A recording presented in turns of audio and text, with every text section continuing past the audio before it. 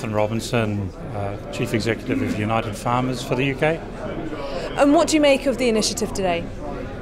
It's good. It's bringing out some of the issues which have probably been sitting in the industry a long time. I think the biggest driver behind it is change.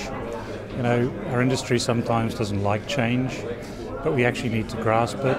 We need to grab hold of it. We need to look at what we're not doing right and how we can actually improve on it. So, in terms of the dairy industry, what aren't we doing right? What's the one thing that you would change?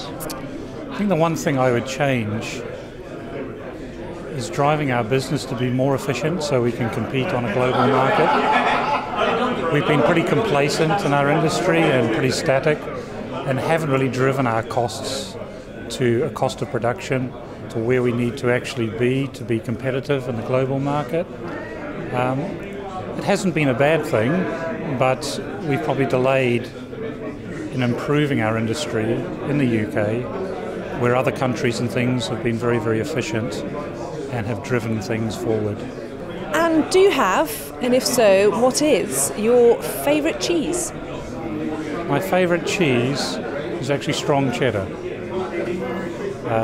I do like occasionally a bit of Bronson, okay? And if the occasion fits, I would actually use blue cheese on celery.